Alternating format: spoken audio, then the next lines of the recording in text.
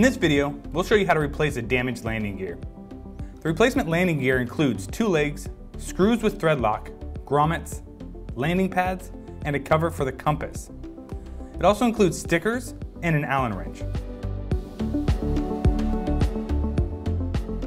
To start, remove the front indicator stickers and detach the antennas from the legs of the aircraft.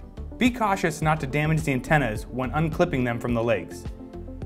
When detaching the compass, we'll need to remove the cover of the compass first. Then unplug the compass from the cable. Now use the Allen wrench and remove the 8 screws that attach the legs to the body.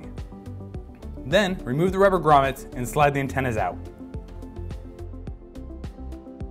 Take note that the new legs are specific for each side.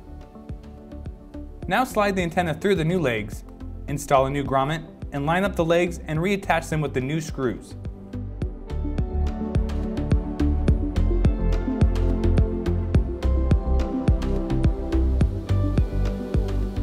We'll need to plug the compass back into the cable and reattach that into its housing, and then use the new compass cover to lock it in place.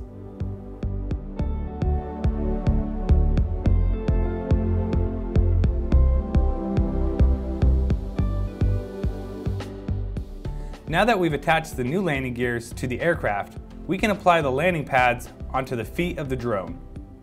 Then, let's apply the front indicator stickers around the legs. Your new legs are now installed. Thanks for watching, and fly safe.